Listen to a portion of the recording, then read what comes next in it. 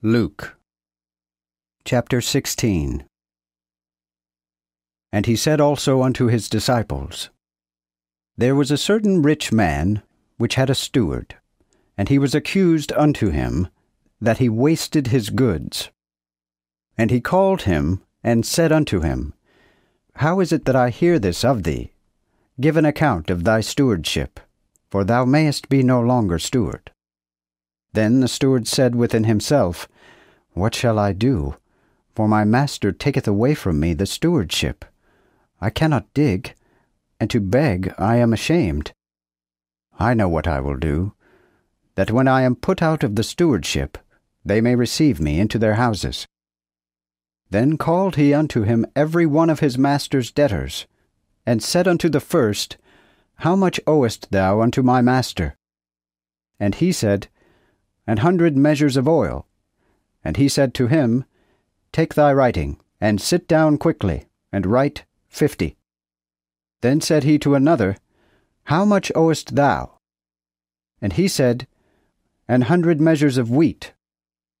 Then he said to him, Take thy writing, and write 80.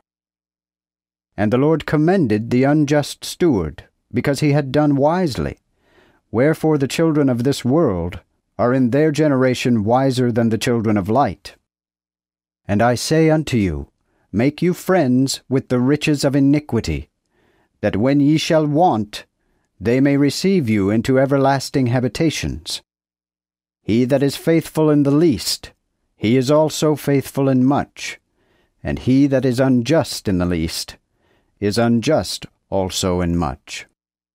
If then ye have not been faithful in the wicked riches, who will trust you in the true treasure? And if ye have not been faithful in another man's goods, who shall give you that which is yours? No servant can serve 2 masters, for either he shall hate the one and love the other, or else he shall lean to the one and despise the other. Ye cannot serve God and riches. All these things heard the Pharisees also which were covetous, and they scoffed at him. Then he said unto them, Ye are they which justify yourselves before men, but God knoweth your hearts. For that which is highly esteemed among men is abomination in the sight of God. The law and the prophets endured until John. And since that time the kingdom of God is preached, and every man presseth into it. Now it is more easy that heaven and earth should pass away, than that one tittle of the law should fall. Whosoever putteth away his wife, and marrieth another, committeth adultery, and whosoever marrieth her that is put away from her husband, committeth adultery.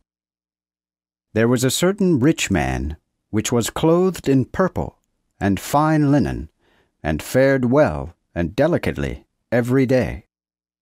Also there was a certain beggar named Lazarus, which was laid at his gate full of sores, and desired to be refreshed with the crumbs that fell from the rich man's table.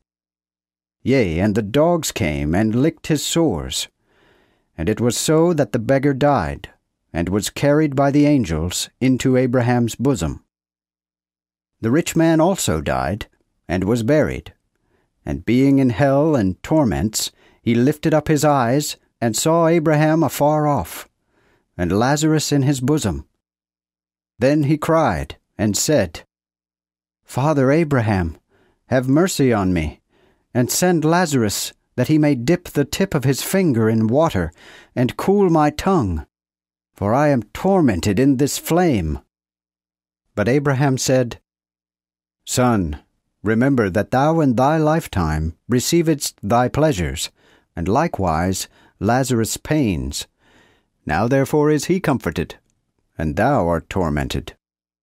Besides all this, between you and us there is a great gulf set, so that they which would go from hence to you cannot, neither can they come from thence to us. Then he said, I pray thee therefore, Father, that thou wouldest send him to my father's house. For I have 5 brethren, that he may testify unto them, lest they also come into this place of torment. Abraham said unto him, They have Moses and the prophets, let them hear them. And he said, Nay, Father Abraham, but if one came unto them from the dead, they will amend their lives. Then said he unto him, If they hear not Moses and the prophets, neither will they be persuaded though one rise from the dead again.